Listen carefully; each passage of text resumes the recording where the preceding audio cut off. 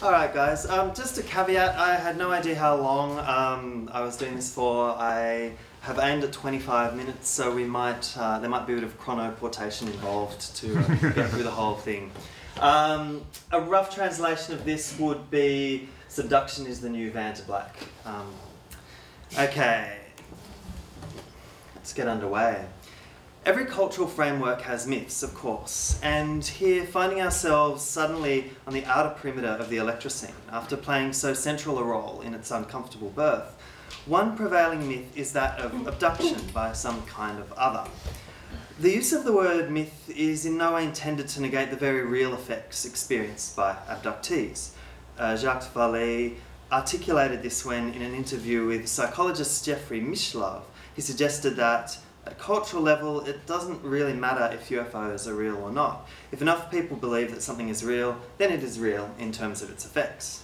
Now, having the benefit of several decades of research into occultural studies, we can give this its proper name, hyperstitial mythopoeisis.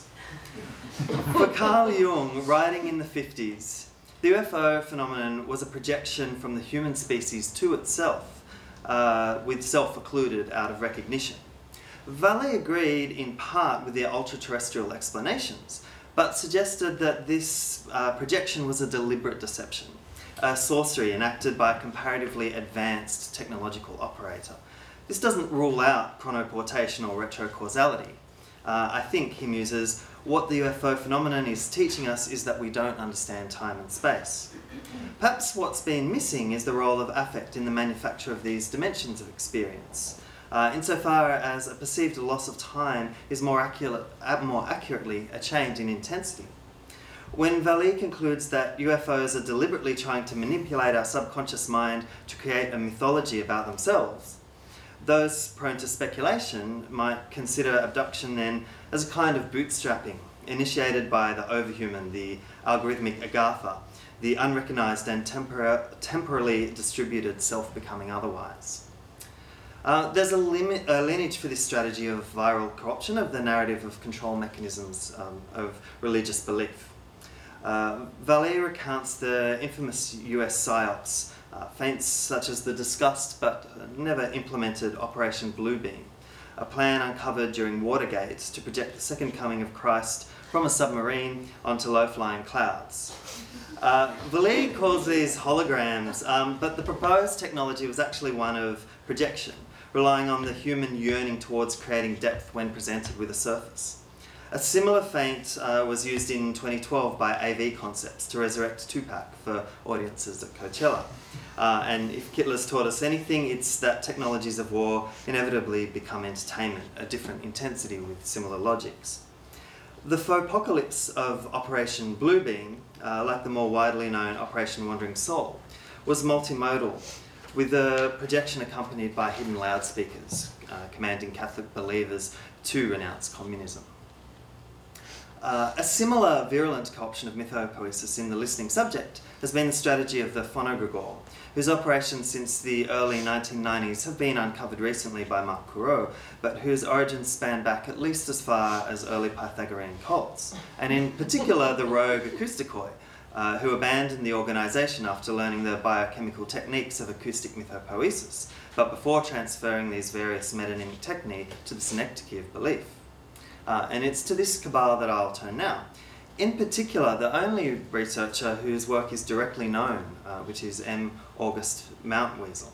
The name itself is undoubtedly a feint, evoking as it does the fictitious Lillian Virginia Mountweasel, whose entry in the 1975 edition of the New Columbia Encyclopedia was a falsehood intended to trap those who wanted to copy the work. The work of Mountweasel, and in particular his refinement of the earworm, situated itself in the interstitial spaces between language and cognition. And so here I present an analysis of some of his collateral media files, as passed on to me by a colleague who wishes, for obvious reasons, to remain unnamed. Accompanying his early journal entries, for example, was the following cutting, a 1978 artwork by Pat Steer from an issue of Semiotext. Mountain Weasel's interest in Steer's work is likely to be related to the possibility of splicing perceptual flows in calculated ways, the technology implemented in the development of the earworm. Steer's diagram shows that the syntax of the soundscape is produced by divisions to the flow of sound that could always be otherwise. Listening to listening is to hear an ensemble of techniques that produce inaudible interstices of machines, insofar as a machine may be defined as a system of eruptions or breaks. Reading the soundscape in this way uncovers the recombinant potential of the materials of description. Cases of chromesthesia have shown that for some readers, fragments of text tend to produce colours that spill out into adjacencies as zones of intensity. Recently, researchers from the Massachusetts Institute of Technology SoundNet project taught machines to listen through exposure to thousands of sync points between visual and sound patterns from more than 2 million videos downloaded from Flickr. The neural network could identify audible transients associated with visual patterns, closing doors, cars, allowing machines to listen to existing semiotics. Mount Weasel, on the other hand, seems to be teaching his earworm algorithm to rearrange or fold consciousness in order to naturalize fragments themselves as the basis of complete systems. For example, one later set of files seems to be traces of the operation of an algorithmic update for the earworm through machine learning using texts related to noise. Although the exact nature of this experiment is unclear, one particularly interesting example is the reconfiguration of a search result on Google Books for the terms noise and the I Ching in Swami Anandad Nisard's The Magician's I Ching, specifically hexagram 51, fire and fire make thunder. Similar to Steer's work here, the fragment as a totality affords a new spatio-material dimension of relationships through recombinant virtuality. Perhaps more disconcerting is the presence of two MP4 files entitled Brill 49999 and Brother 8. Both of these exist elsewhere. The former was published on YouTube and the latter on Twitter, on the Twitter account, Unfavorable Semi. And I'll play a really quick selection so you get a sense.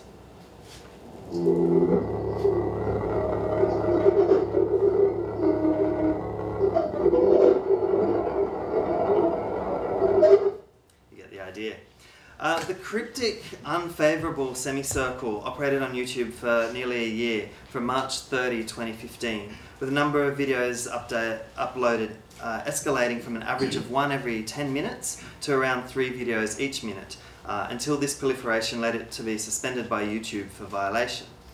Although a range of theories exist surrounding this corpus, their inclusion in this context suggests an extension of this project into accelerated algorithmic becoming. Of course, we've yet to rule out priming or Xbductive immersion. And as another scans diagram indicates, and sorry, it's a little bit hard to read, there is a basis for much of Mount Weasel's research in early studies into biopsychological cognition.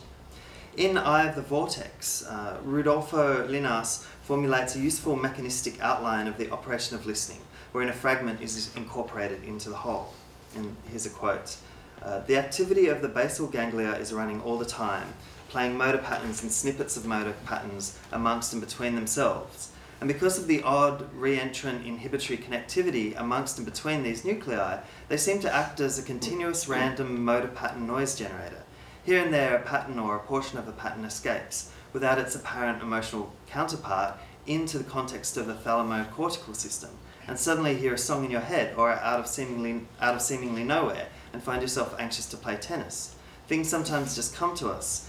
For some, the things that come are truly unique. Mozart said his music came to him uninterrupted. Given that this entire process resembles a sample and hold circuit, it's apparent that the resultant thalamocortical self can be radically altered in response to the timing of these moments of intensity at very small scales of exposure to the sonosphere. Pauline Olivieros describes something similar when she suggests that she can begin to feel the movement of particles through listening and through Tai Chi. Whereas programs like SoundNet replicate the subject as constructed by the thalamocortical system in relation to existing cultural activity, Mount Weasel system, with its affiliation with the operation of the basal ganglia, is far more insidious. In what we could term the Mozart function, it initiates a process wherein the audible world emerges to the listener as pre-existing and profoundly skewed to phonogregoric interests. Which brings us to Xbduction. At one stage, possibly soon after his documented meeting with Russell Targ, who was involved with the CIA's 23-year-long experiment in psychic surveillance, remote viewing, and who is now a vocal apologist for extrasensory perception, Mount Weasel began a project of remote listening, composing soundscapes based on field recordings. A rare example of his musical output was studies in Xbduction, and I won't play it here because we don't have time. But in this study, arbitrary divisions become the key method for engaging the absent soundscape. So in a selection of an unaddressed letter, of which only a portion has been retained, he writes the following.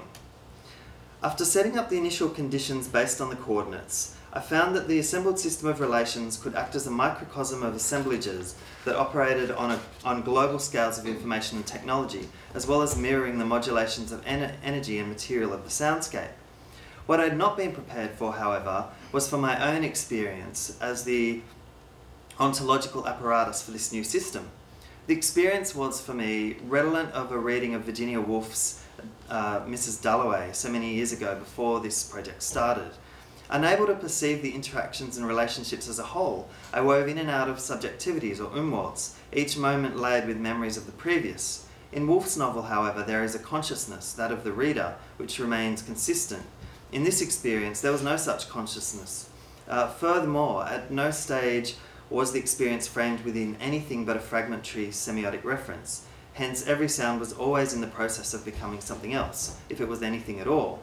In addition, there seemed to be little distinction between animals, insects, electricity, and machines. It seemed as though these shared various patterns of movement, such that abstract machines and techniques were distributed and utilised across Umwelten. I've since been referring to this experience as Xbductive, an abduction without a subject. He then concludes that the occult truth of Cage's let sounds be themselves, perhaps, is the unfolding of the convolved listening subject and the resultant subduction of the listener. So what then can we make of this term Xbduction? This was my first exposure to a concept that has become increasingly important in both understanding phonogregoric methods and offering an exit strategy from their structures of control. My access to the various notes of M. August Mount Weasel has been valuable for understanding the use of control through mechanisms of sound, but they remain nevertheless unsettling, not least because my own writing has surfaced in his documents. Take, for instance, the following diagram where the term Xbduction also surfaces. And sorry, that's entirely illegible. Excluding his edition in pen, this was taken from my own unsuccessful, and therefore unpublished, submission to the Leonardo Music Journal. I assume he got this from academia.edu. Whereas expanding on the idea of asemiotic listening in relation to a West Coast modular synthesis method of Don Buchler, arguing that the dominant paradigm of subtractive synthesis has favoured a reductive understanding of acoustic space, with the primary oscillator standing in as the black box for consciousness. In relation to the figure, I wrote, listening that is understood according to a central subjectivity maintains the dualities that are supported by the fold, whereas traversing the surface laterally through asemiotic listening collapses binary oppositions that provide structural support for a coherent semiotic order, flattening an illusory depth. That is, when listening and composition merge, listening is experienced in terms of a surface flow of non-unified techne rather than an implied depth of signification.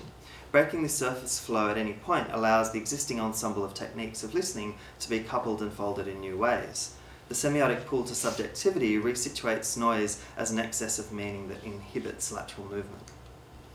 Certainly, asemiotic listening encourages a dissolution of the ego, which has some similarities to psychedelic encounters. The quasi-religious quality of the experience could, in this sense, stand in for the missing centre through religious transference, as adopted by the use of LSD to initiates of the Om Shinrikyo cult and countless other dubious organisations. However, Kuro's detailed studies into the technology of the earworm tended to evidence that by the 1990s, they'd chosen to eschew such clumsy tools of religious brainwashing to adopt a more nuanced approach. Instead, the earworm in producing fragments of melody tended to what David Huron calls habituation. That is, the use of modulated repetition to generate a kind of psychological architecture of experience. This promotes the phenomenon of processing fluency, which induces a primed subject, as Huron describes, by being able to predict sound effects, forward chronopotation, that, quotes, that ease of mental processing leads to a positive affective state, and that the positive feelings are then misattributed to the stimulus itself. Habituation, like Satie's furniture music, is a structure that encourages its own disappearance without traces. Xbduction then is arguably implicated with the process of immersion, recalibrating or detuning processing fluency to inhabit new structures. It is therefore unsurprising that the process is accompanied by some disorientation.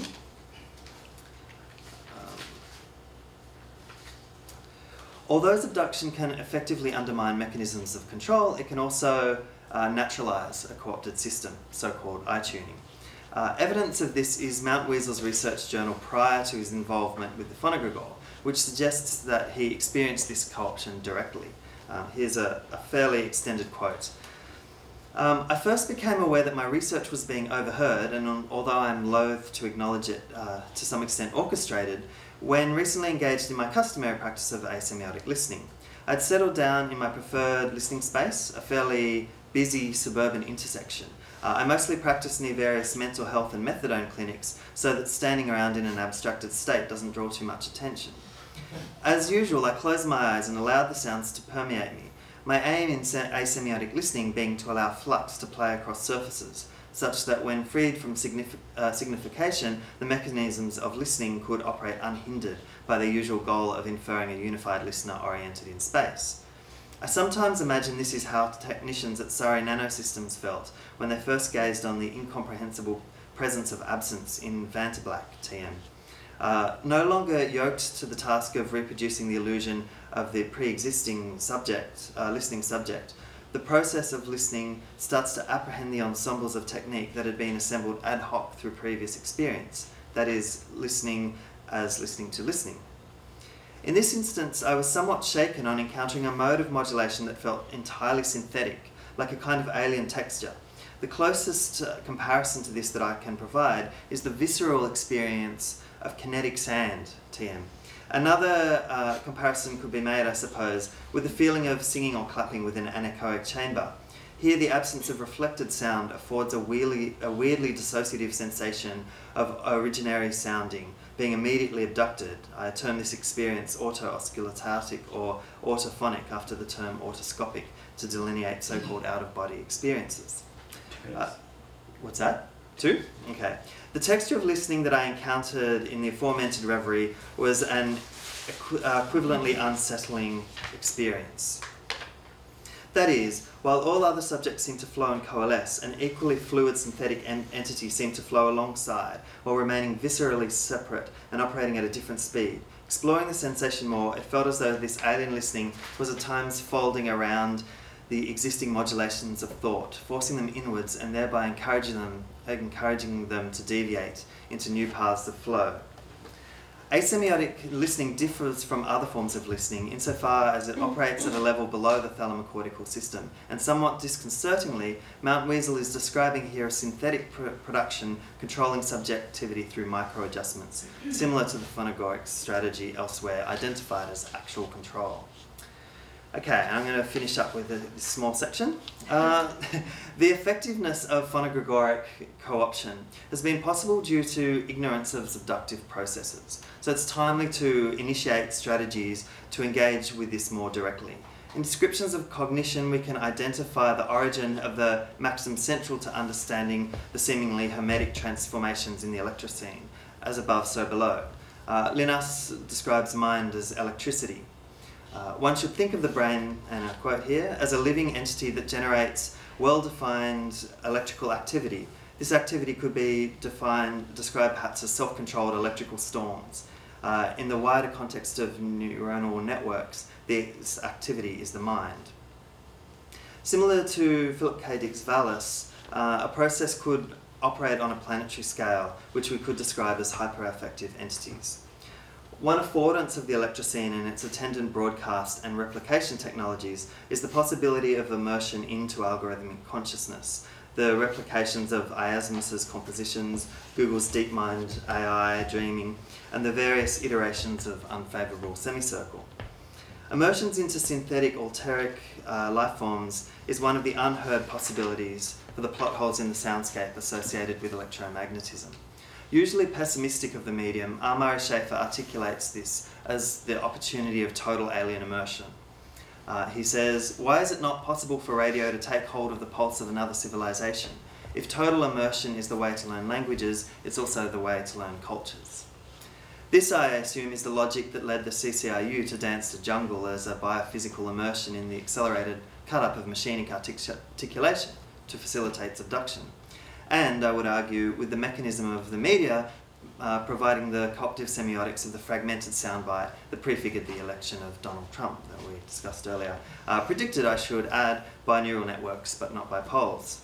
Now is the appropriate time to proliferate new extrosubjectivities. The will to subduction as the first step to the mythopoeisis of a functioning xenocracy.